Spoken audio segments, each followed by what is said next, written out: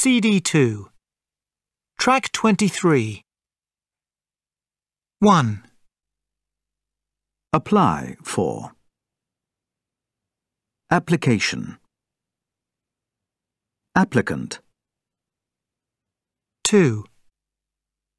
Campaign. Campaign. Campaigner. 3. Employ. Employment. Employer. Employee. 4. Interview. Interview. Interviewer. Interviewee. 5. Recruit. Recruitment. Recruit.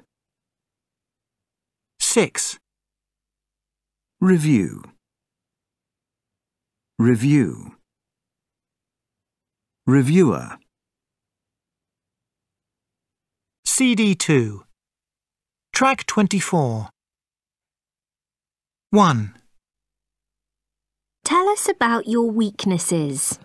I'm not a morning person. In fact, I struggled to get up this morning. I'd like to be able to start work after lunch. 2. It's a pity you haven't had any experience of restaurant work. Don't worry, We are very good at eating. and that's why we think we should get the job. 3. Do you like the job you have now? No, I don't, because I have to answer the phone a lot, and I hate that. CD2. Track 25.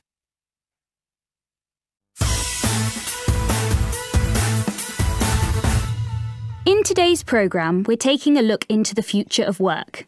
With us in the studio, we have a specialist in future trends in the workplace, Dr. Atkins. Dr. Atkins, what do you think the world of work will look like 10 years from now? Well, it certainly won't look the same as now. Technology now enables us to work anywhere, and so there's been a steady rise in people working from home and a sharp drop in the number of people commuting to work. As technology takes over tasks that people used to do, what kind of skills will be useful for people in the future? People will have to focus on the kind of skills that can't be done by a machine or a robot, such as leadership and management jobs or caring for other humans. So you don't think that dentists and teachers should worry about their jobs just yet? No, definitely not. Jobs in the medical and teaching professions will be unchanged. Many of the traditional jobs will still be necessary 10 or 20 years from now. We'll always need lawyers, politicians, firefighters and so on. And we mustn't forget the creative industries. We'll always need artists, writers and actors. I also think there will be a marked increase in jobs connected with alternative energy. What sort of jobs would they be? Well, things like solar panel engineers or wind turbine technicians. Right, I see. So which jobs do you think are at risk in the future? I think there will be a gradual decline in jobs in retail. Shop assistants aren't required in the days of online shopping. Any office jobs and factory jobs that can be done by computers and robots will disappear. Finally, can you name any job titles that don't exist now and will in the future? I think we'll see jobs like body part maker, robot mechanic and space tourist guide, but I could be completely wrong. CD2. Track 26. Welcome back to our programme Exploring the Future of Work. We asked 4 people their thoughts on their careers and where they saw them in the future. Our first speaker is Julie Robinson, a lawyer. A career in law is stable because laws don't tend to change fast. It's challenging and potentially well paid if you get a high-powered job in a top law firm. However, I believe there's been a sharp drop in law graduates recently because it's so expensive to study law at university for 6 years. Some law firms are offering apprenticeships so that trainees can start work and earn a salary while they're training. Technology has had an effect on our profession. Some of the jobs that lawyers used to do can now be done online. Fortunately, these tend to be tedious tasks that nobody liked doing. On the whole, being a lawyer can be an extremely rewarding and lucrative career. Our second speaker is Geoffrey Smith, a dentist. My dental practice is always busy and I can't see that changing in the future. As far as clients are concerned, I've noticed a marked increase in elderly patients who want to keep their teeth in good condition. Technology has changed the way I work and will probably continue to make my job easier. There have been great advances in the medication we use to manage pain, so my patients can relax a bit more. I know people hate coming to see me. I don't blame them, but I don't think they'd be any happier if I was replaced by a robot. Our third speaker is Angie Walters, a shop assistant. The supermarket where I work is always busy, so it's hard to believe my job is going to disappear. If you ask me, people want to see what they're buying. I do. But the experts say that there will be a gradual decline in supermarket sales, and so my job isn't secure. I'd hate to lose my job because I think I've got great interpersonal skills and I'm quite good at handling difficult customers. Some people think my job's monotonous, but I find this human contact with the customers very fulfilling. If we close down, I worry that some of my elderly customers will never go out and see anyone. That's not progress, is it? Finally, our fourth speaker is Mark Pomeroy, a wind turbine technician. I'm working in the alternative energy industry. To work with wind turbines, you need to do a 2-year course in applied sciences, and this will teach you the basic technology. The skills you need are to be good with your hands, and it helps to have some experience in mechanics. In my free time, I enjoy taking car engines apart and putting them back together, so that helps. After studying the basics, I did an apprenticeship with a company and learnt on the job. My job's demanding, but I think it will be an important career in the near future. Well, thank you to our 4 speakers. It's interesting to hear. CD2. Track 27. A contract. To contract. An export. To export. An import. To import. An increase. To increase. A market. To market. A recruit. To recruit. A review. To review. A target. To target. CD2. Track 28. 1. Challenging. Demanding. 2. Fulfilling. Rewarding. 3. Important. High-powered. 4. Monotonous. Tedious. 5. Secure. Stable. 6. Well paid. Lucrative. CD2.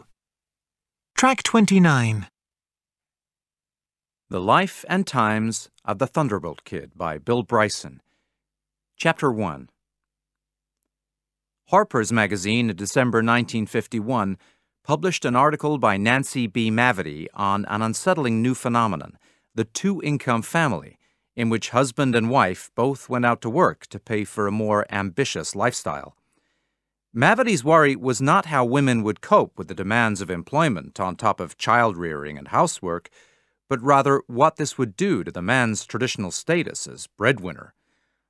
"I'd be ashamed to let my wife work," one man told Mavity tartly, and it was clear from her tone that Mavity expected most readers to agree. Remarkably, until the war, many women in America had been unable to work, whether they wanted to or not. Up until Pearl Harbor, half of the 48 states had laws making it illegal to employ a married woman. In this respect, my father was commendably, I would even say enthusiastically, liberal, and was completely in favor of my mother working. She worked for the Des Moines Register as the home furnishings editor, in which capacity she provided calm reassurance to 2 generations of homemakers who were anxious to know whether the time had come for paisley in the bedroom and whether they should have square sofa cushions or round. Because they both worked, we were better off than most people of our socio-economic background, which in Des Moines in the 1950s was most people.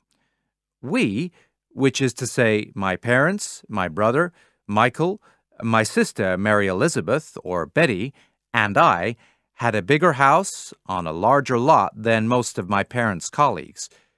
It was a white clapboard house with black shutters and a big screened porch on top of a shady hill on the best side of town. The only downside of my mother's working was that it put a little pressure on her with regard to running the home and particularly with regard to dinner, which frankly she wasn't very good at anyway. My mother always ran late and was dangerously forgetful. You soon learned to stand aside about 10 to 6 every evening, for it was then that she would fly in the back door, throw something in the oven, and disappear into some other quarter of the house to embark on the 1,000 other household tasks that greeted her each evening. In consequence, she nearly always forgot about dinner until a point slightly beyond way too late. As a rule, you knew it was time to eat when you could hear potatoes exploding in the oven. We didn't call it the kitchen in our house. We called it the Burns unit. "It's a bit burned," my mother would say apologetically at every meal, presenting you with a piece of meat that looked like something, a much-loved pet perhaps, salvaged from a tragic house fire. "But I think I scraped off most of the burned part," she would add, overlooking that this included every bit of it that had once been flesh. Happily, all this suited my father. His palate only responded to 2 tastes, burned and ice cream, so everything was fine by him so long as it was sufficiently dark and not too startlingly flavorful. Theirs truly was a marriage made in heaven, for no one could burn food like my mother or eat it like my dad. As part of her job, my mother bought stacks of housekeeping magazines. House Beautiful, House and Garden, Better Homes and Gardens, Good Housekeeping, and I read these with a certain avidity, partly because they were always lying around and in our house all idle moments were spent reading something, and partly because they depicted lives so absorbingly at variance with our own. The housewives in my mother's magazines were so collected, so organized, so calmly on top of things, and their food was perfect. Their lives were perfect. They dressed up to take their food out of the oven. CD2. Track 30. 1. As a rule. Usually. 2. With regard to. In connection with. In terms of. 3. On the contrary. Just the opposite. 4. In fact. Actually. 5. On top of. In addition to. 6. Under these circumstances. Because of this. CD2. Track 31.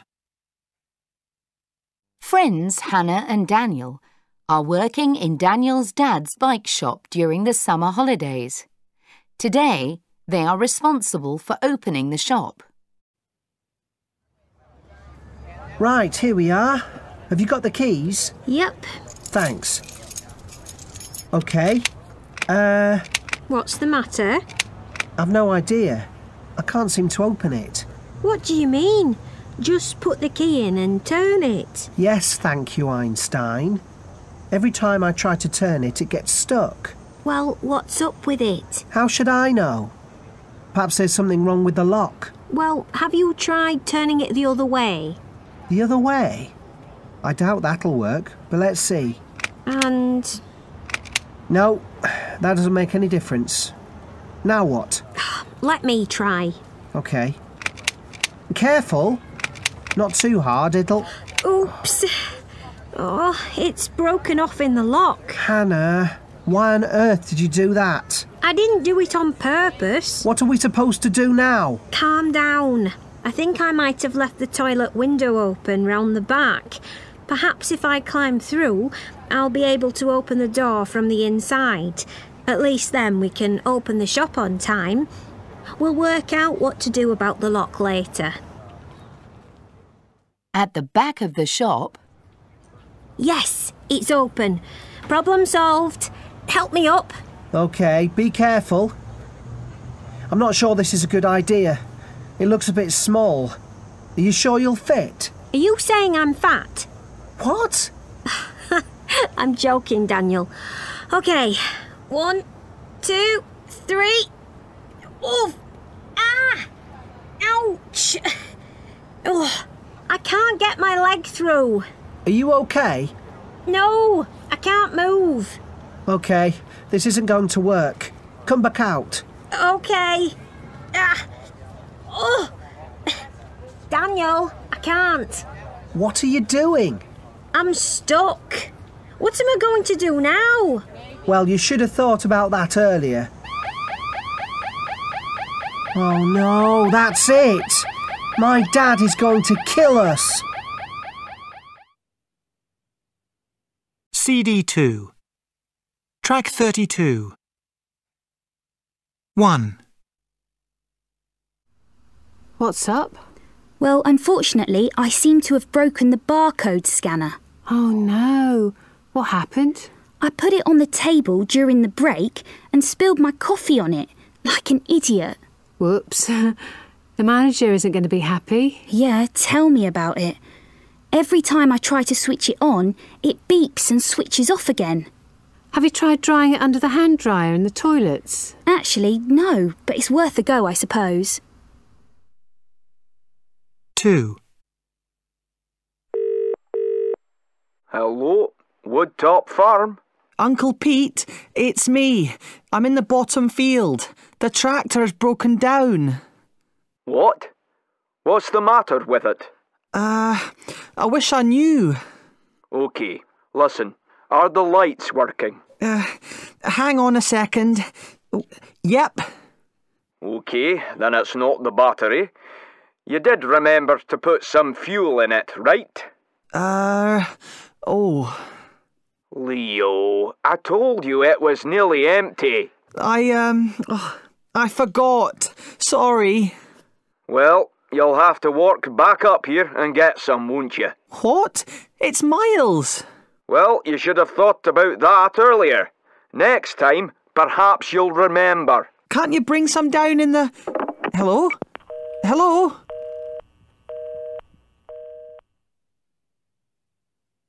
CD2. Track 33.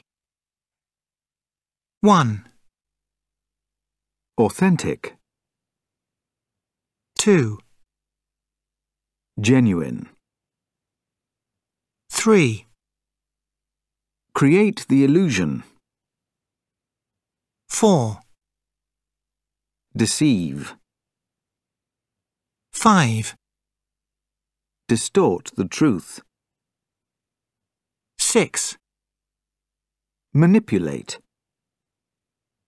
7. Misleading. 8. Sensationalize. 9, Doctored. 10, Fake. CD2. Track 34. 1, Take something at face value. 2, Take something out of context. 3, Take something for granted. 4, Take pride in something. 5, Take something with a pinch of salt. 6, Take responsibility for something. CD2. Track 35. 1, Far-fetched. 2, Ill-advised. 3, Light-hearted. 4, Stony-faced. 5, Worldly wise. 6, Wrinkle-free. CD2. Track 36. 1, Far-reaching. 2, Ill-timed. 3, Kind-hearted. 4, Two-faced. 5, Streetwise. 6, Tax-free. CD2. Track 37. Reports are coming in from London of a new mural by enigmatic street artist Banksy. Banksy's real identity is unknown. Some people believe his real name is Robert Banks, while others say that he's Robin Gunningham, who was born in Bristol in 1973. Banksy has never confirmed or denied any of these reports, and his identity remains a mystery, even though his art is recognised worldwide. There is an unconfirmed rumour that he trained to be a butcher before becoming a street artist. His graffiti art became famous in the 1990s in Bristol and London, but he chose to remain anonymous at first to avoid being arrested for acts of vandalism. So far, he has managed to protect his true identity and has remained out of reach of the authorities. When a new Banksy appears in the street, he posts it on his website. This is how he authenticates his street art and confirms to the public that it is genuine and not a fake. His artworks can fetch hundreds of thousands of pounds in auction. It is unclear how much of this money goes to Banksy himself, though people say he is worth $20 million. CD2. Track 38. What are you doing? I'm trying to find some information on the internet for my art project. I've got to do an essay about artists who raise ethical issues through their work. That sounds interesting. I did a similar module on my degree. You should write about street artists like Banksy who make statements about society through graffiti. I don't know much about him. Do you? Quite a bit, yeah. I used to think he was American because he's done a lot of work in New York, but it turns out that he's actually English. He's been doing street art for 25 years, but I've no idea how old he was when he started. Actually, it's amazing how he's managed to stay so enigmatic, but apparently his friends are really loyal and committed to helping him remain anonymous. I don't know much about his background. Nobody does. But I can tell you about his murals and his painting techniques, if you like. Yes, that would be good.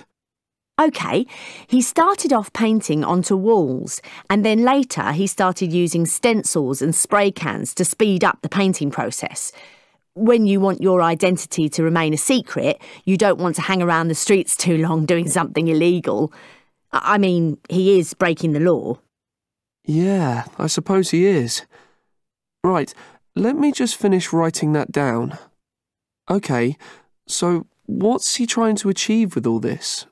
What does he believe in? Well, he's quite political. He calls himself an activist, and he's against authority in general. He has strong beliefs about people and the way we live our lives. So which issues is he most interested in? He's anti-war, so some of his murals show soldiers holding flowers instead of guns to make people aware of the stupidity of war. Look, I'll show you on this website about him. Ah, right. I like the one of the protester who's about to throw a bouquet of flowers. Yeah, that's a good one, and it's quite obvious what it's about. It stands for peaceful protest. Banksy also does a lot of paintings of children. His most popular image is a girl with a red heart-shaped balloon. Here it is. Oh, yes, I love that one. But it's a bit sad. The balloon is floating away from the little girl. I'm not sure what the underlying message is, but his art really makes you think, doesn't it? Yeah, that's right. The meaning isn't always obvious, but I know he's a strong believer in fairness and equality. That's why he's a good subject for your essay. CD2. Track 39. Alteration. Authority. Ceremony. Commentator. Inauthentic. Photographer. Uncomfortable. Underlying. Vandalism. CD2. Track 40. A. Ceremony. Commentator. Vandalism. B. Authority. Photographer. Uncomfortable. C. Alteration. Inauthentic.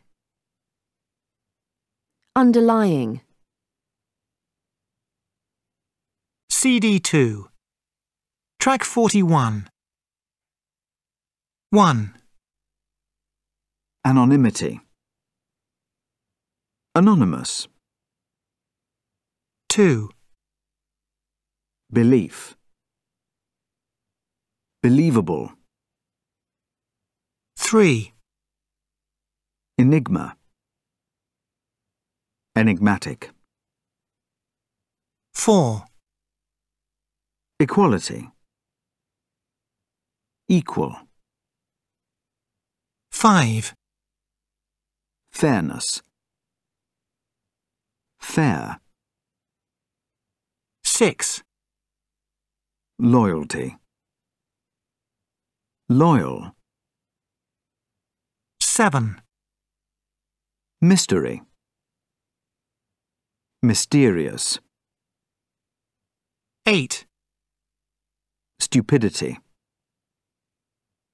Stupid. CD2. Track 42. The Imposter. 13-year-old Nicholas Barkley disappeared on his way home from a basketball game in San Antonio, Texas.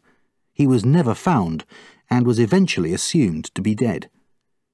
3.5 years later, Nicholas's family were contacted with the news that the missing boy had been found in Spain. Carrie, Nicholas's sister, travelled from Texas to Spain to take her long-lost brother home. It was an emotional reunion, and when she took the boy home to Texas, the family embraced him and told him how much they'd missed him. Nobody in the family questioned why Nicholas, who disappeared in Texas, ended up in Spain. And more surprisingly, nobody questioned the fact that this boy looked nothing like the missing boy. Nicholas was fair-haired and blue-eyed. Conversely, the boy claiming to be him had dark features and spoke with a French accent. This is the amazing story of 23-year-old Frédéric Bourdin, a mixed-race Parisian who, in the late 90s, adopted the identity of Nicholas Barclay, a 16-year-old American.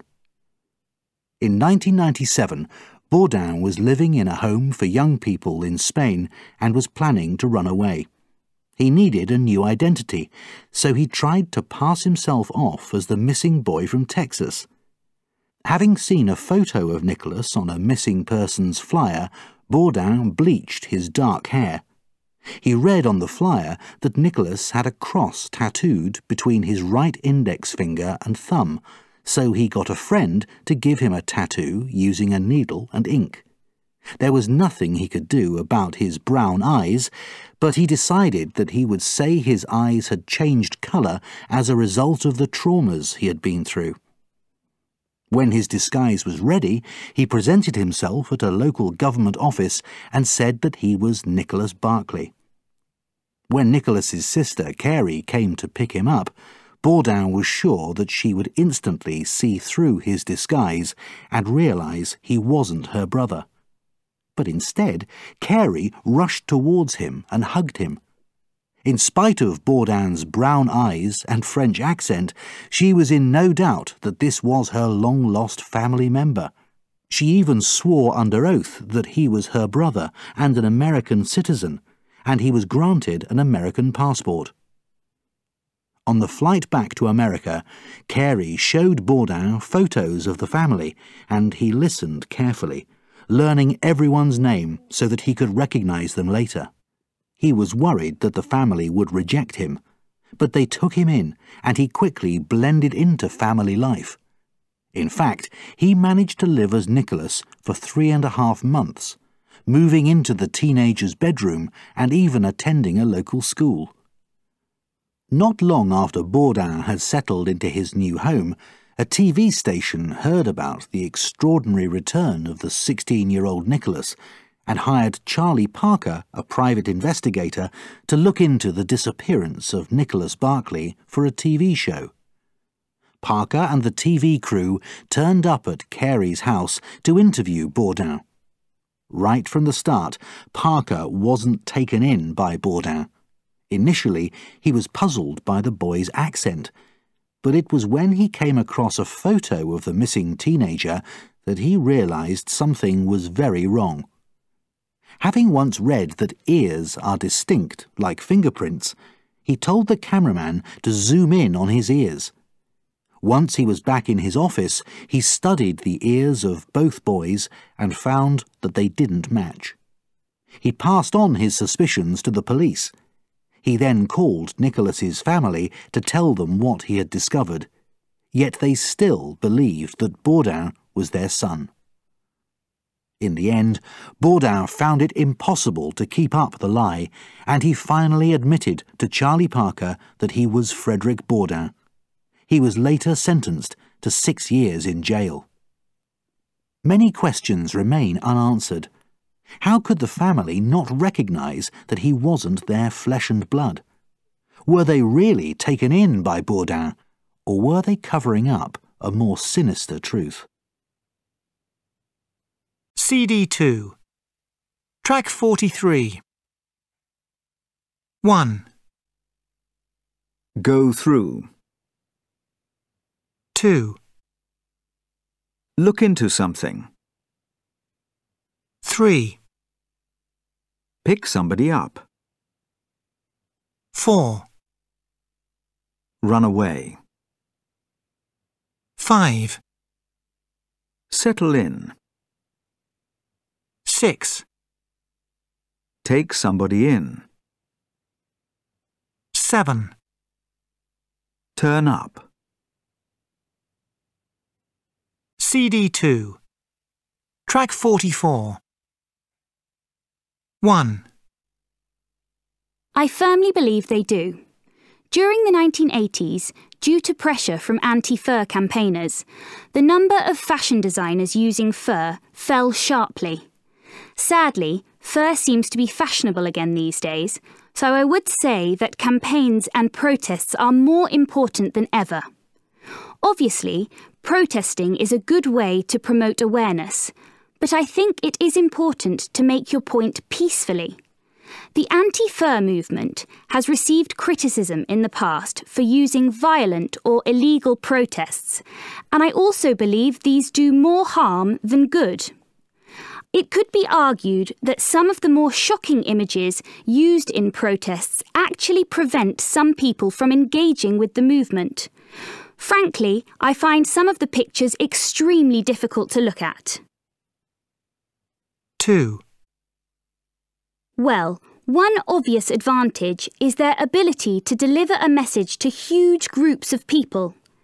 Clearly, a lot of the general public are interested in the lives and opinions of public figures and celebrities. When a celebrity supports the anti-fur movement, lots of people take notice.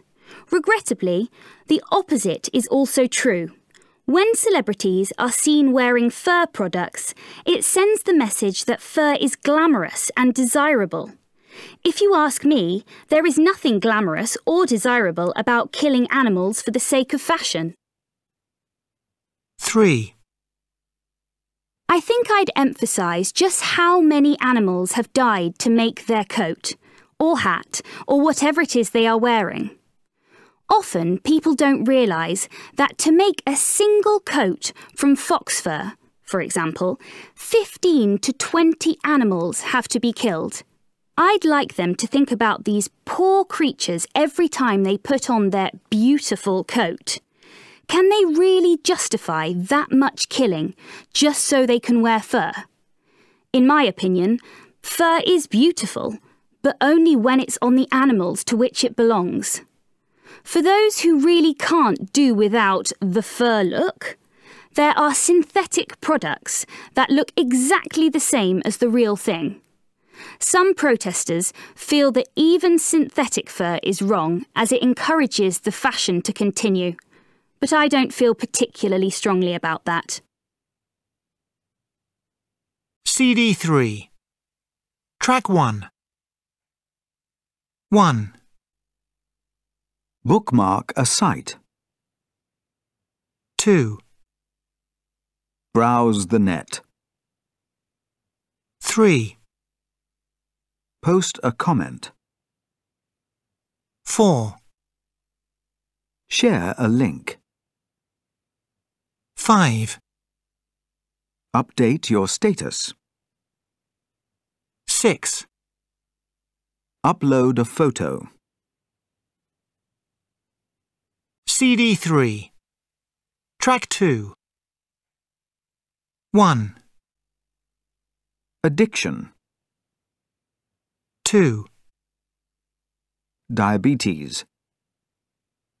3. Eye strain.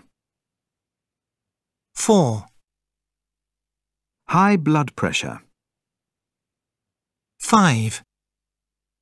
Insomnia. 6. Joint pain. 7. Obesity. 8.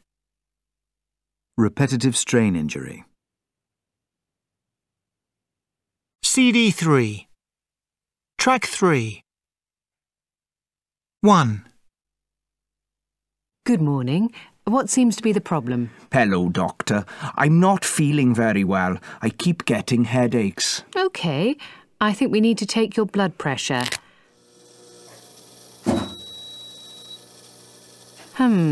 It's a bit high. Oh dear.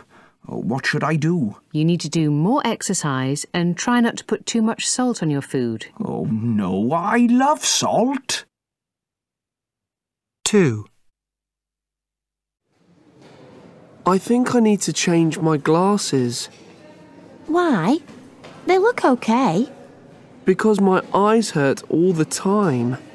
Maybe you're spending too much time looking at your computer screen. That's what my mum says. 3. Did you go to bed late last night? No, but I couldn't sleep. I was still awake at 4 o'clock this morning. Oh dear, that's horrible. I used to have problems sleeping, but since I started running, I sleep like a baby. 4. I think I need to get a better office chair. Really? Yes, my knees hurt when I stand up. Well, I suppose you do spend most of your time sitting at your desk, but good office chairs can be very expensive. 5. I'm worried about my mum. She has to take medication every day. Why's that? She looks okay. She has too much sugar in her blood, and it can be dangerous, but the medication helps. 6. Joe, stop playing that game now and come and have dinner. OK, I'll be there in a minute.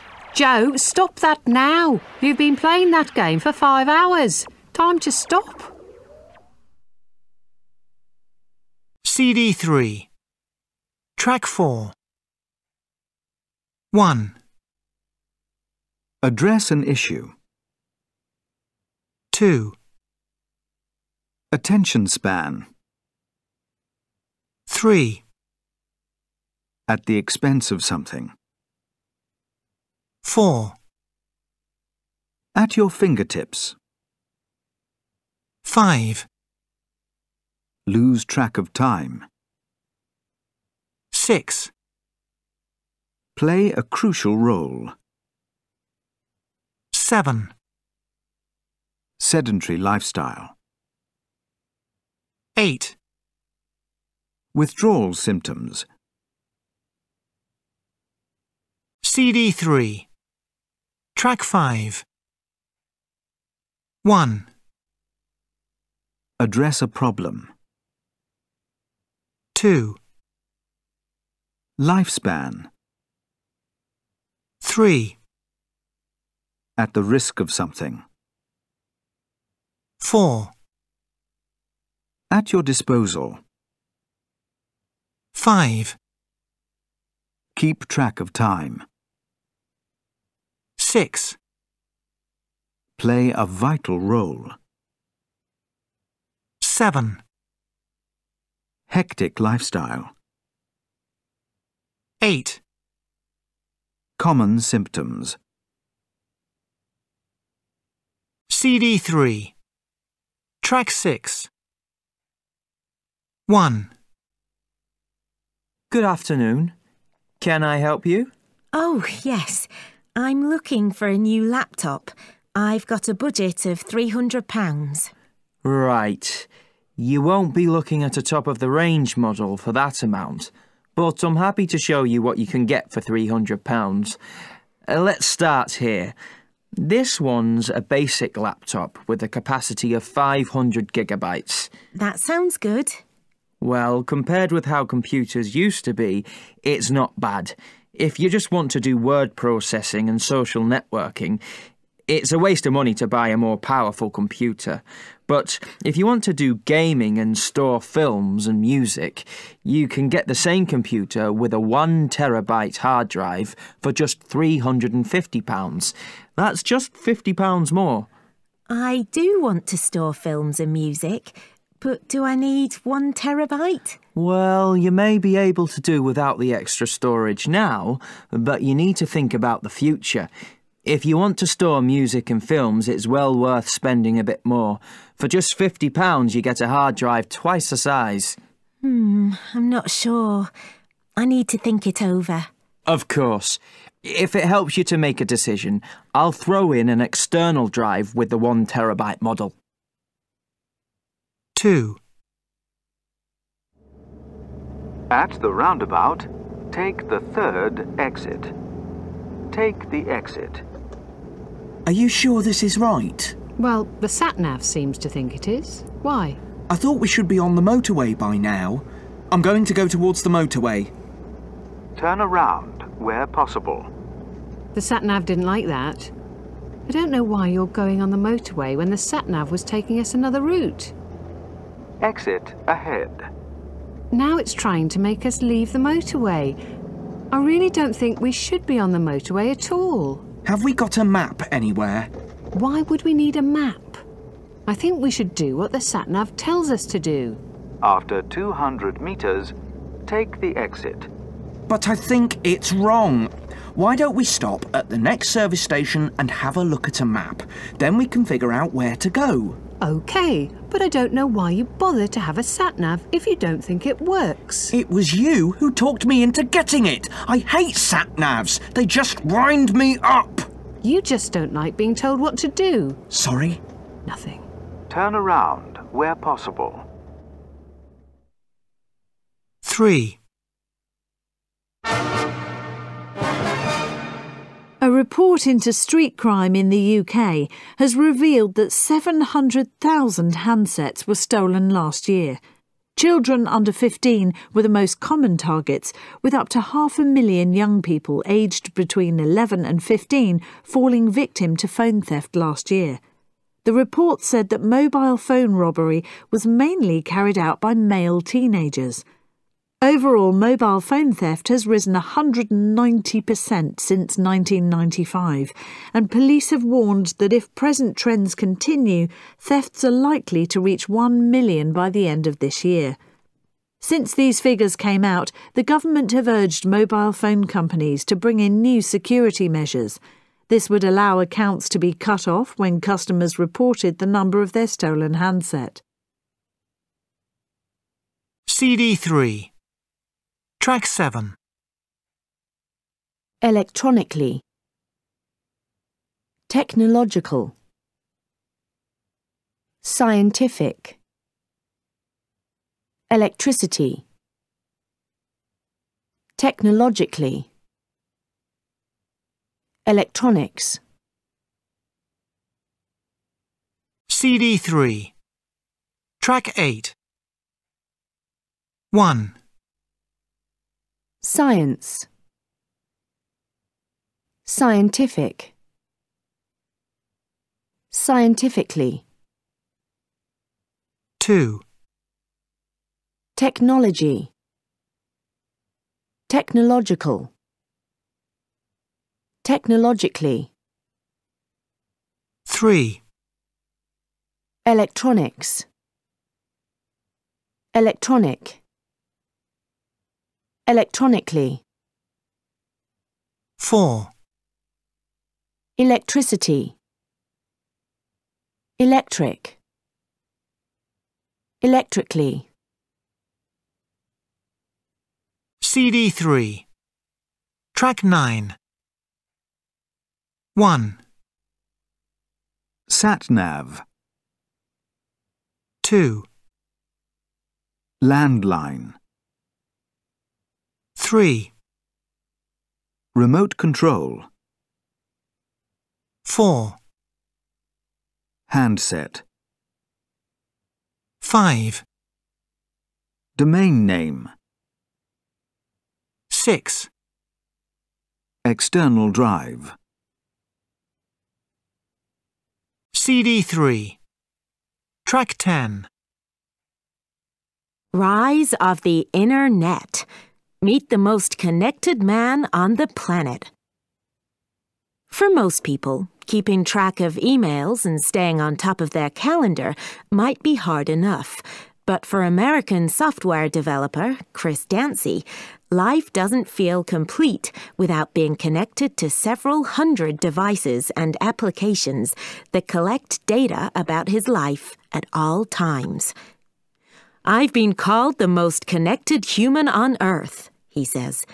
I've spent the last 4 years connecting all the devices that I wear to all the smart technology in my home and transmitting all that data through to a single online platform so I can search my entire life. I call it my Internet. On a normal day, Dancy travels light, only wearing 6 devices. Above his eyes sits a headset, which records everything he sees. Around his neck hangs a narrative camera, which requires no photography skills because it takes a picture automatically every 30 seconds.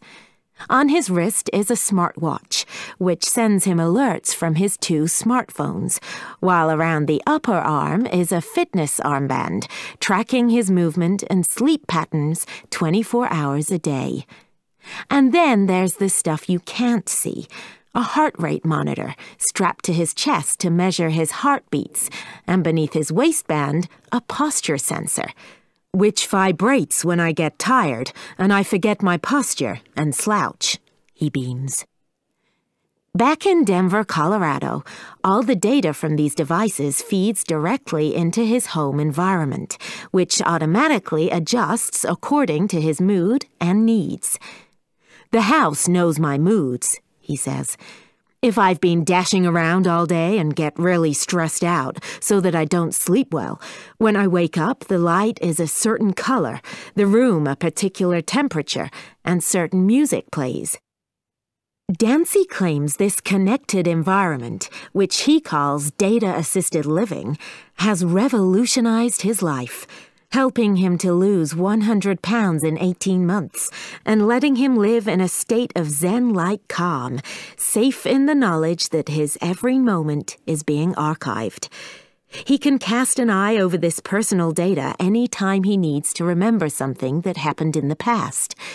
I was at a restaurant in Denver, and I was like, what did I eat here last time?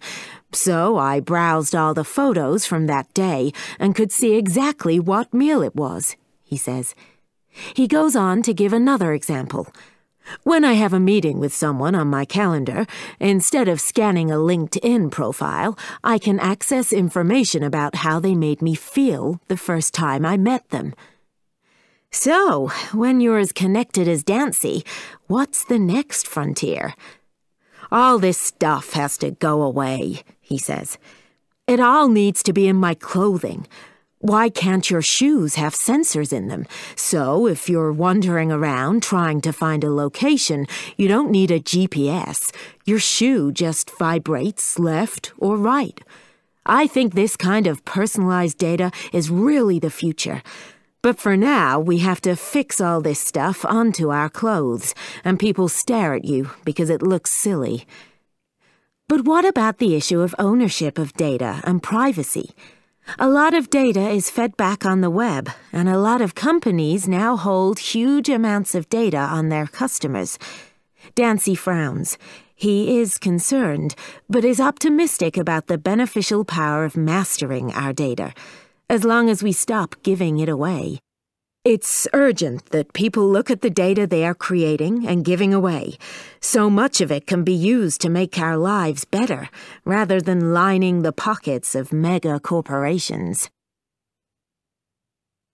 CD3. Track 11. Moving or not moving. 1, Slouch. 2, Dash around. 3, Wander around.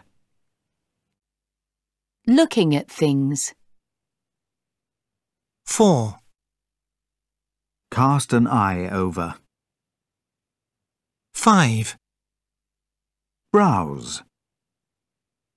6, Stare at. Showing emotion. 7, Beam. 8, Frown. CD3. Track 12. Nobody knows exactly how numbers originated, but, perhaps unsurprisingly, it is thought that numbers and counting began with the number 1. The first evidence of this is the Ishango bone, which was found in the Congo region of Africa. The bone is believed to be more than 20,000 years old.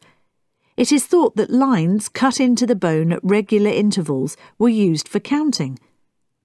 Arithmetic is considered to have originated around 6,000 years ago in Sumeria, an ancient civilization in modern-day Iraq. There was a system of tokens in use. If you had 10 chickens, you were given 10 tokens.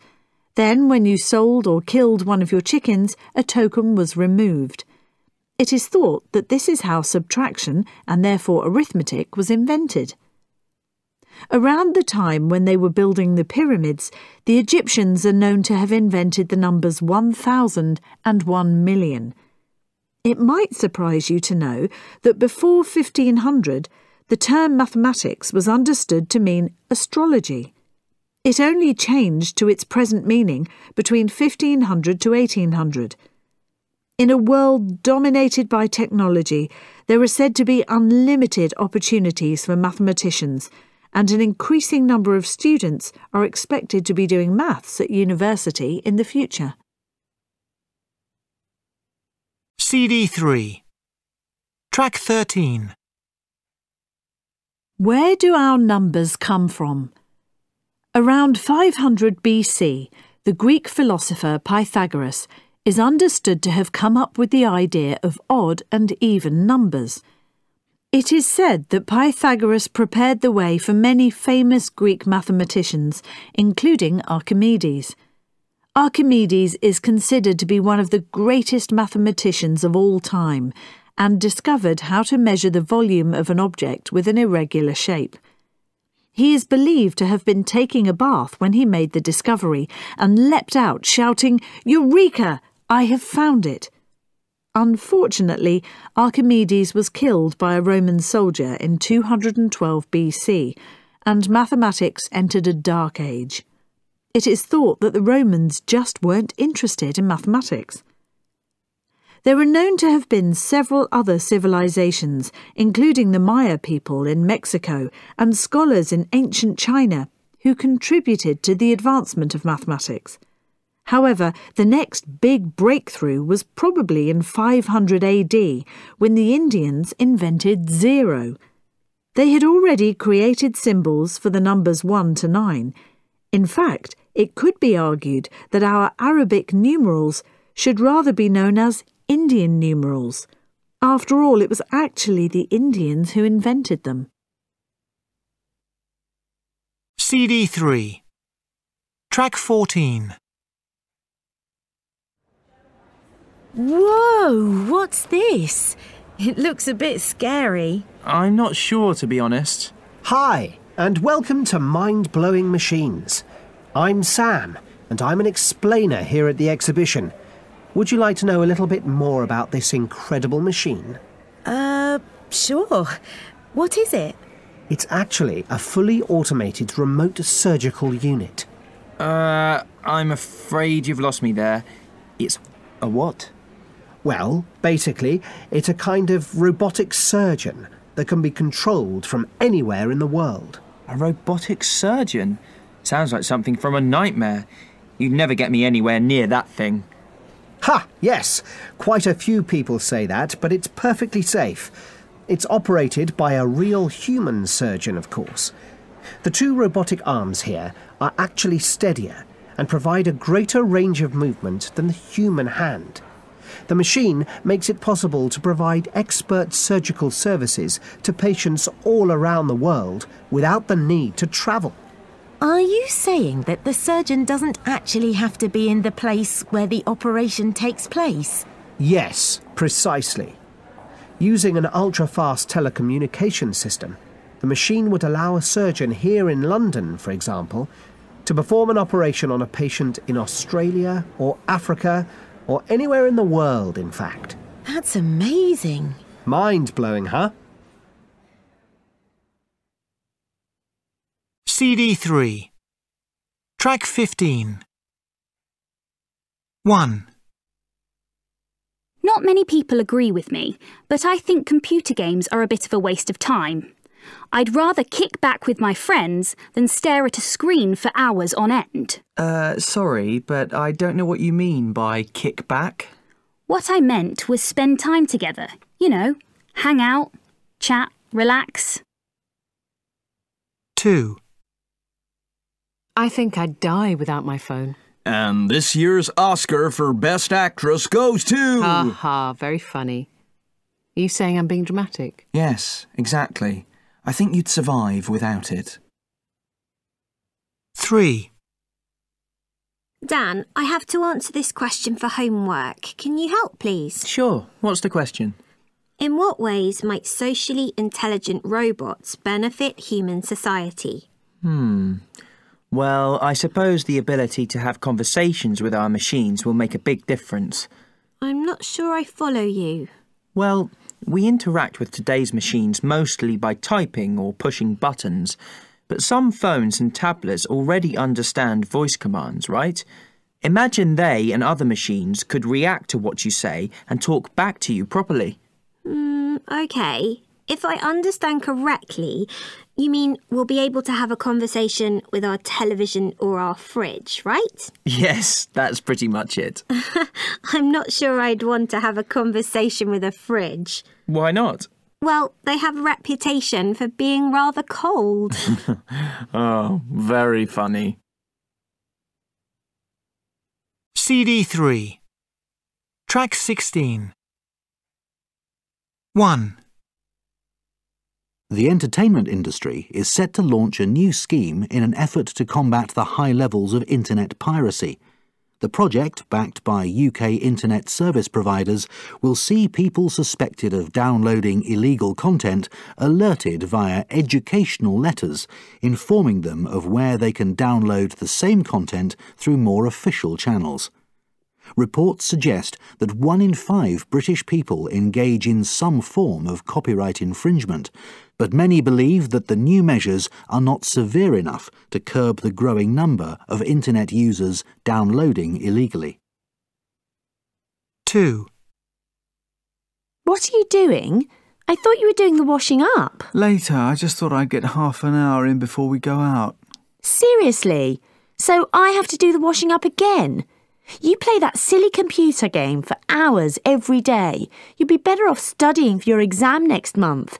Don't come crying to me if you fail. Oh, it's just a little harmless fun and it helps me to relax. Relax? Huh, that's a joke. You get so wound up that you're miserable for ages afterwards. And with your high blood pressure... Oh, come on, don't exaggerate. Look at last Wednesday when Anne and Bob came over. You could hardly be bothered to talk to them because you'd lost on that game. 3. I don't know why I let myself get talked into buying this smartphone. What's the problem? It's supposed to be a good phone. It has some pre-installed applications. You can see a complete list here. Just keep playing around with it. But nothing seems to work. To connect to the internet, you should go to Settings and press Connect. At least that's what you'd expect. But look, there's no Connect option. That's weird. It should be simple enough. Is the Wi-Fi option on? It's hard to tell. When I tried to check, the thing just reboots. Nothing does what it's supposed to do. I'll have to take it back to the shop. 4. Do you and your classmates enjoy science? Do you have ideas for new inventions? Then enter the Young Inventors Competition. The competition is open to groups of 11 to 16-year-old students and entries will be accepted up to the 31st of July. Although the judges will be looking at good basic scientific knowledge, what is most likely to get their attention is an idea which is new and different. In the past, the competition has targeted specific types of inventions. For example, last year's students were asked to design something to help the environment. This year, the topic is completely open, so let your imaginations roam free. More details can be found on our website at www. 5. So, how was the dreaded science lesson today? Actually, not as bad as I'd thought. We've got a new teacher, and I think she's going to make science lessons a lot more interesting. That's good, but I can't imagine how she's going to do that. Science is science. I know, and I'm really not very good at it. But she started today by showing us a part of a science fiction film in class.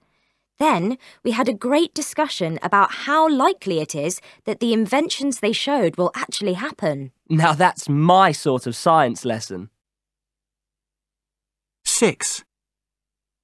Are you okay? Why are you moving your hand and fingers around in that weird way? I'm just doing some exercises. I've got a really sore thumb.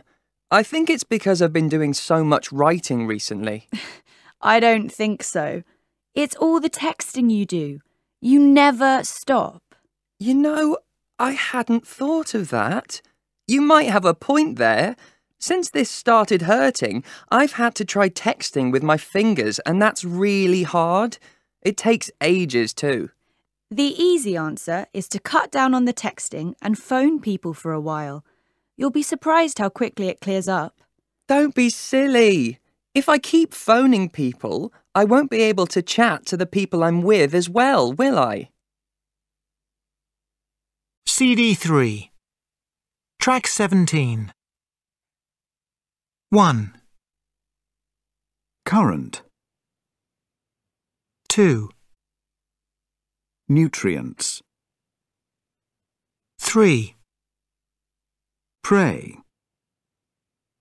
4, Species. 5, Tide.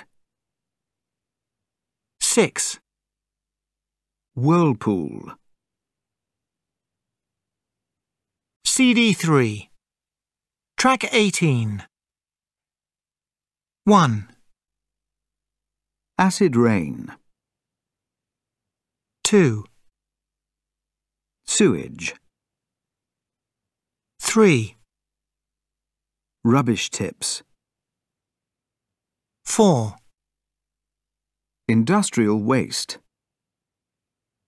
5, Contaminants. 6, Hazards. 7, Debris. CD3. Track 19. 1, Food chain. 2, Ice cap. 3, Landfill. 4, Oil field. 5, Sea level. CD3. Track 20. 1, Food poisoning. 2, Iceberg. 3, Landslide. 4, Oil well. 5, Seashore. CD3. Track 21. Mum, where are we going on holiday this year? I wish we could go back to that campsite we went to last year. And the year before, and the year before that, and the year... OK, Ellie, we get the message. Well, it's boring to go to the same place every year. If only we could go somewhere exciting for a change. Like where? I don't know. I just wish we could do something different. Have an adventure. Yes, I agree. I think it's time we did something cultural. I've had enough of lounging on sunbeds. Let's go somewhere where we can learn something about the culture. Well, I don't see what's wrong with sunbeds myself. I wish you all realised how much I look forward to doing nothing for 2 weeks. I've got a stressful job and I look after you lot too. Look, we can do both. We can go somewhere where you can lie in the sun, and we can go and explore the museums and churches. Dad, that wasn't what I meant. I want to have an experience. If only we could go on safari, or go trekking in the Himalayas, or sail across the ocean. Ha! Sail across the ocean. Can I remind you that we haven't won the lottery recently? I'd rather we went to the campsite we went to last year. But Ben, we don't do anything there. We just go to the beach every day. Fine by me. No, Ellie's right. It's time we went outside our comfort zone. We should have a family adventure. I've always wanted to do whitewater rafting. Let's go to France. It'll be hot, Mum can sunbathe, and we can have an adventure. I'd rather go to the Himalayas. We can go there when you become a millionaire. Here, let's Google whitewater rafting in France. CD3. Track 22. So, what was the best part of the holiday for you? Definitely not the sunburn. If only I'd worn more sunscreen. Yes. You really suffered, didn't you, Ellie? You were so red. But the best part for me was when you fell out of the raft. I wish I hadn't forgotten my camera. It would have been a great photo. I wish you'd fallen in too, Ben. Then you wouldn't think it was so funny. The water was freezing. Ugh, it sounds awful. I'm so glad I stayed at the campsite. I just wish I'd known about the mosquitoes. I was bitten to death, but it's better than being frightened to death in the raft. Yes, I must admit it was frightening. But we wanted to go outside our comfort zone, and we certainly did. CD3. Track 23.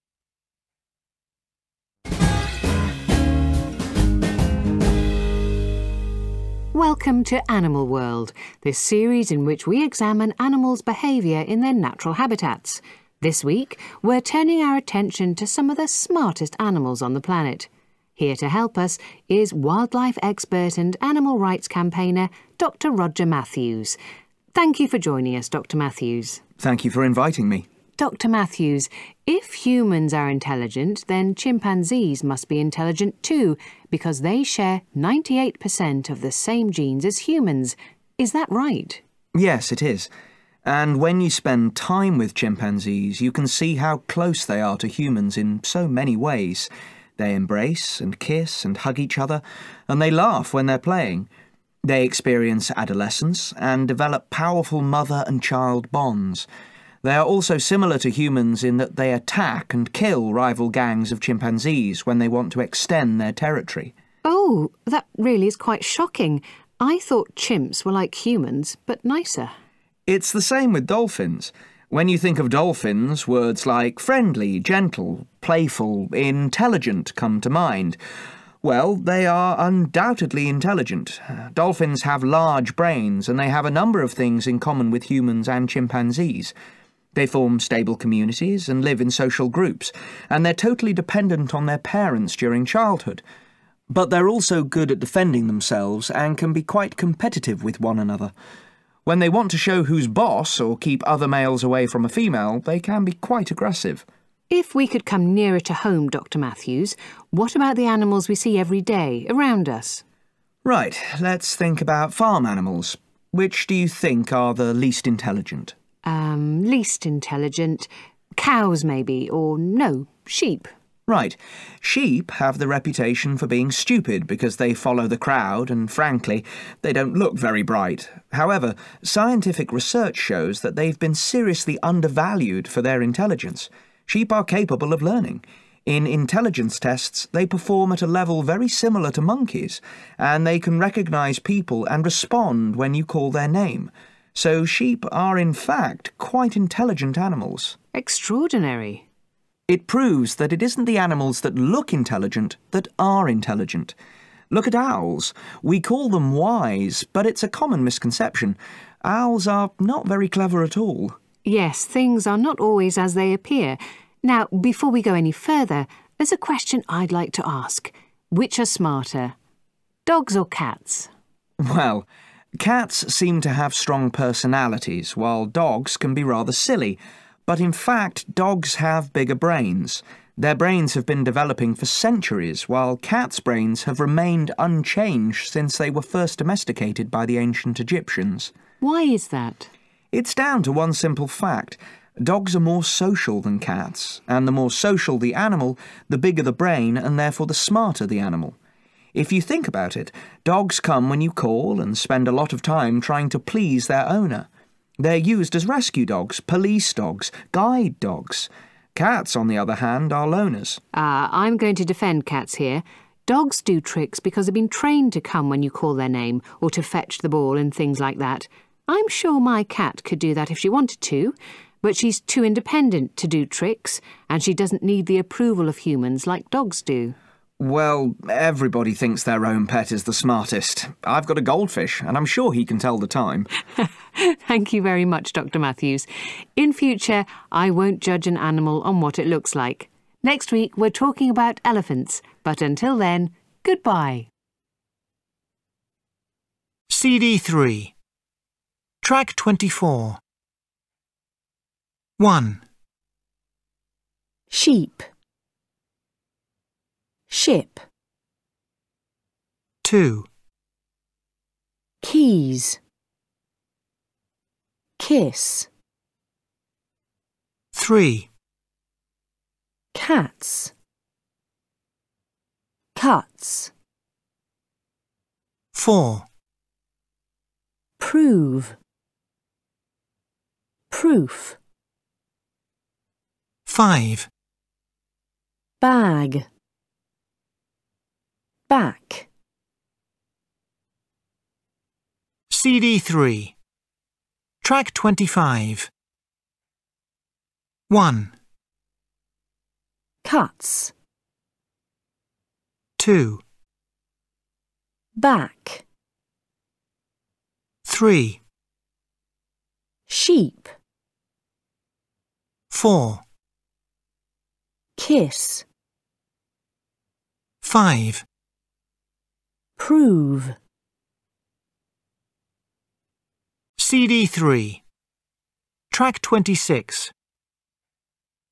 1. Natural habitat. 2. Rival gang. 3. Stable communities. 4. Scientific research. 5. Common misconception. 6. Powerful bond. CD3. Track 27. This week, Filmblog is bringing you 4 true stories about extraordinary people. Their stories don't always end happily, but their journeys will move and inspire you. A. Rabbit-proof fence. In Australia in 1931, 3 Aboriginal girls ran away from their white captors and walked 2,400 kilometres to get back home. Their story is told in a film entitled Rabbit-Proof Fence. The Aboriginal Protection Act of 1869 gave the government powers over the lives of Aboriginal people, including the power to forcibly remove mixed-race children, those born to a white parent and a black parent, from their families. This story follows 3 little girls, Molly, 14, her sister, 8-year-old Daisy, and their 10-year-old cousin, Gracie, as they are taken from their family to a camp. Upset at being so far from their mothers and their home, the young girls escape and set off on an arduous journey to find their way home, pursued by the authorities. Molly remembered her father once telling her about the rabbit-proof fence which crosses Western Australia from north to south. Her goal was simple: to find the fence and follow it home. After 9 weeks of walking and hiding, they finally arrive home and are reunited with their family. B. Into the Wild. The lonely death of Chris McCandless inspired a book, Into the Wild, and a film by the same name. Chris McCandless was a young American graduate who grew up in an affluent family in Washington, D.C. When he found out about his father's secret second family, he was so upset that he distanced himself from his family. He abandoned his real name and never contacted his parents or his sister again. After 2 years of hitchhiking around the Northwest, he decided to push himself to the extreme and hiked alone into the desolate wilderness of Alaska. He took pride in living simply and surviving with few belongings. He spent the next 16 weeks completely alone, hunting, reading, and camping in a deserted bus. In late July, it is thought that he ate some poisonous seeds that made him extremely ill and too weak to hunt for food. Realizing that he was going to die, Chris wrote a goodbye message, and a few weeks later some hunters found his body in the bus. This was his message: "I have had a happy life, and thank the Lord. Goodbye, and may God bless all." C. Tracks. In early 1977, Robin Davidson set out with only 4 camels and her dog to walk 2,700 kilometres from the central Australian desert to the Indian Ocean off the western coast. 9 months later, ragged, blistered and burned black by the sun, she reached her destination. An Aboriginal man, Mr. Eddie, accompanied her for 3 weeks, while photographer Rich Smolin joined her 3 times during the journey. Davidson, now 65, is back in the limelight. The book of her journey, Tracks, has been reissued, and a film adaptation came out in 2013. Her route to the sea took her through remote regions and some of Australia's most inhospitable places. During 9 long, hard months, she battled scorching temperatures, rotten food, thirst, navigation errors, and injured camels. But far more challenging were the psychological aspects. At one point, Davidson found herself being swallowed by the vastness of the desert and losing all sense of self, space, and time. Despite that, she says, "I love the desert and its incomparable sense of space. I enjoy being with Aborigines and learning from them. I like the freedom inherent in being on my own, and I like the growth and learning processes that develop from taking chances." D. Wild. Cheryl Strade's surname is not her original name. It's a name she invented for herself. After the death of her mother in 1991, Cheryl's grief caused her to lose her way in life. She felt she had strayed. Devastated by the loss of her mother to cancer, Cheryl turned to drugs. Then her husband divorced her, and finally she realized she had lost her own sense of identity. Cheryl decided to challenge herself by hiking along the Pacific Crest Trail in an attempt to find the person she used to be. This was not an easy task. The PCT runs for 1,100 miles through California from Mexico to Canada, and is certainly not a journey for novices. But Cheryl filled a backpack to bursting and set off. 3 months later, after struggling through wilderness and crossing 9 mountain ranges, Cheryl made it to the end. The journey had been physically and mentally hard for the inexperienced hiker. She had endured 100-degree temperatures, record snowfalls, and encountered bears and rattlesnakes. The giant backpack was so heavy that she called it Monster.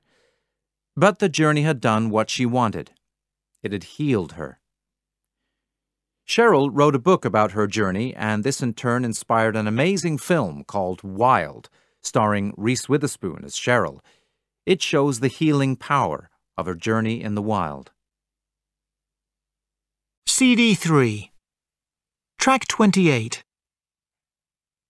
1. Challenge. Challenging. 2. Growth. Grown. 3.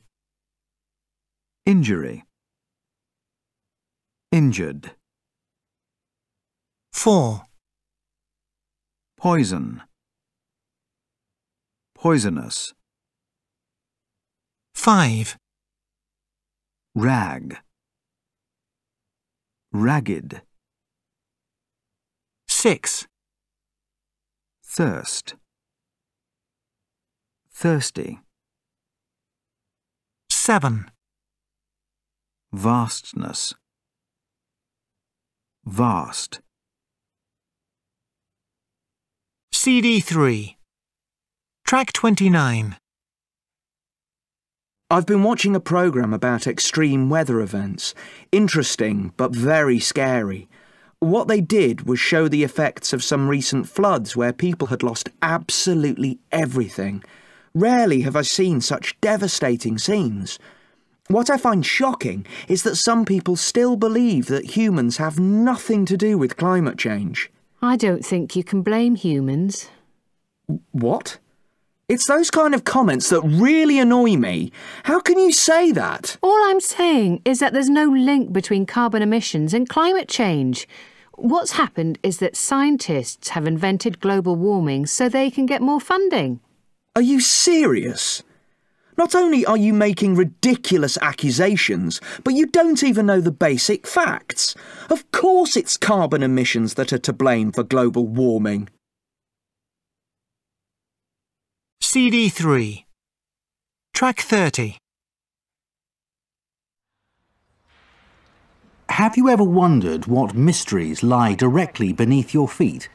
Of course, there are your socks and shoes, and the floor, then possibly a cellar, then probably earth and rocks, and then perhaps an underground lake, or perhaps something altogether more unexpected, something ancient and astonishingly beautiful. In 2000, mineral miners from the town of Naica in northern Mexico made an astounding discovery beneath the ground. What they found took the idea of buried treasure to a whole new level. During this presentation, I plan to tell you more about Cueva de los Cristales, a truly incredible natural wonder. We are all familiar with underground caves from films and documentaries, even if we have never actually been in one ourselves. You may be aware that caves can be very dangerous places, but also fascinating places.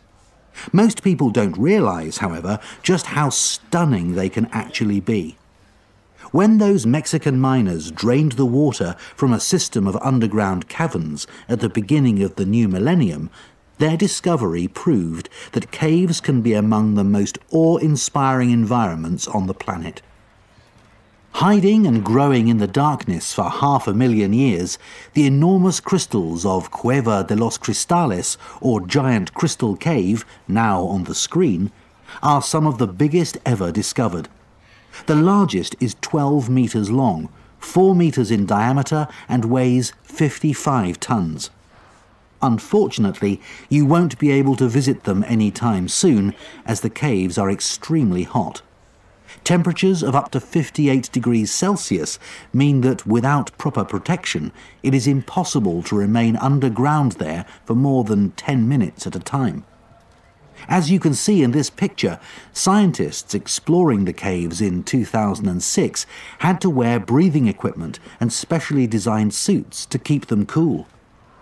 It is believed that there are more undiscovered caverns at Naica, but exploring them would mean demolishing many of the crystals already uncovered. Instead, the plan is to finish doing research, then reflood the caves with water and seal them up again. OK, that's all from me. Thank you for listening.